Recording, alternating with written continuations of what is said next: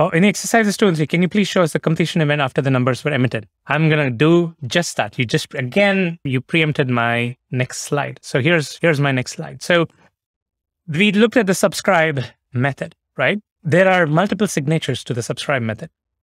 You can subscribe with nothing, okay? No lambda to execute, okay? So, and the Flux is going to go, well, I have nothing to do, right? It's just going to emit an event. There's nobody to listen to it, right? If a Flux emits an event in the forest and there isn't a subscribe, does it even happen? There's a philosophical question for you, but at least you will not know that something has happened because there is no side effect to it, okay? So nothing is doing the subscribe, right? Nothing is listening to the event. It's emitting the event. You make it do the work, but you're not doing anything with it, right? This is the first subscribe signature.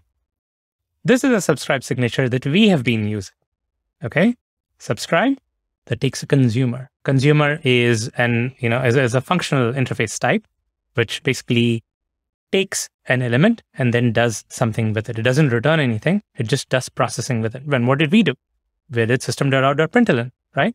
We did this. This is a subscribe interface that we used. Okay? This is a subscribe method signature that we used.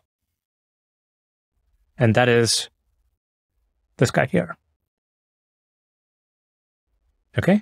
This calls this method when there is an item, not when there is a completion event or a termination event. This calls it only when there is an item that is released, which is why we didn't see the completion event, right? There is another signature which allows you to pass a couple more lambdas, okay?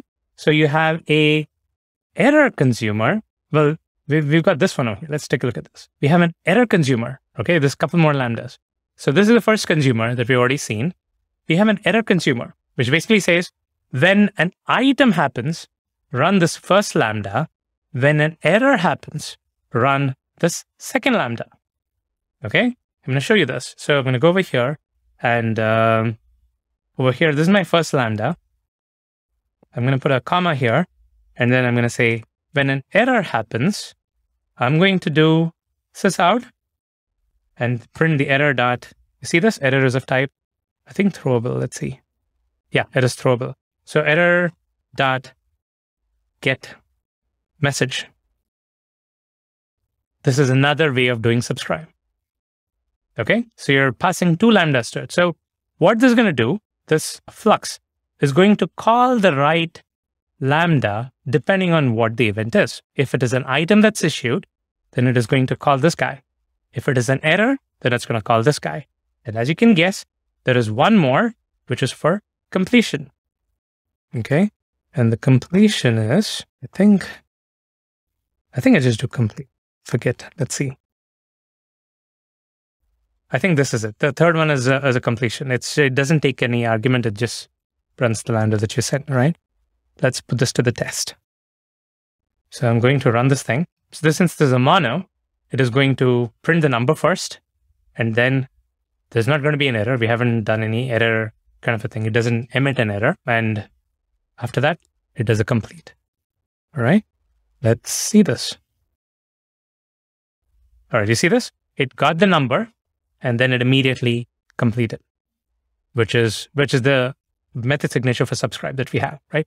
You can see this in other ones as well. I'm going to literally copy this and paste this over here.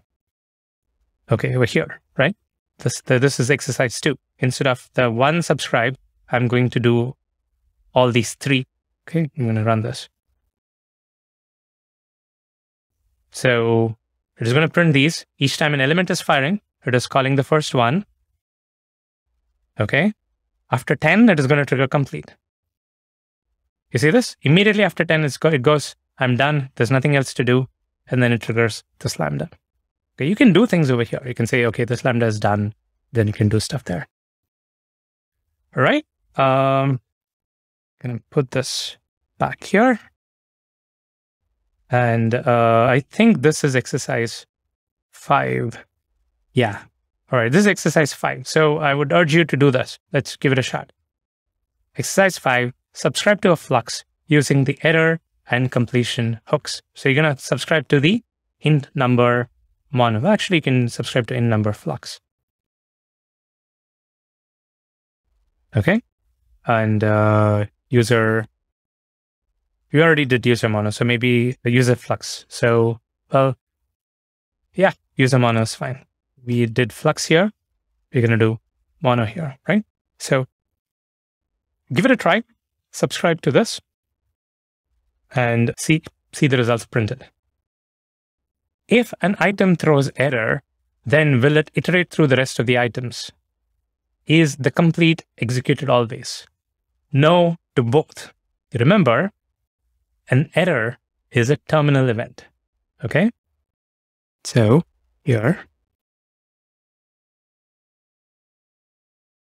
there are three possible things that could come from a flux or a mono. These two are terminal events. If a complete event happens, there's nothing else happening after that. If a failure event happens, there is nothing else happening after that. Okay, so you can imagine when a failure event happens, there isn't a complete event. Okay, so the complete event doesn't execute at that point. Only the failure thing gets executed, and that's it, it's done. A complete runs only when there is a successful completion of your flux or lambda. It doesn't execute all the time. Okay, so the item is the only one where there is a possibility of something else happening. With a complete or a failure, there's nothing else happening after that. Right? Even if there are multiple other items that could be coming in the pipeline, once a failure happens, that's it, it's the end. Okay. It's kind of like throw, right? If you're in a try-catch block and an exception happens, the code below is not going to get executed. It's going to immediately go to the catch, right? So it's either going to successfully complete the try block, or it is going to fail. All right. Give this a try, this exercise, but should be simple. It's basically what we did over there. Let's see if I even have the copy over here. So basically doing a subscribe with multiple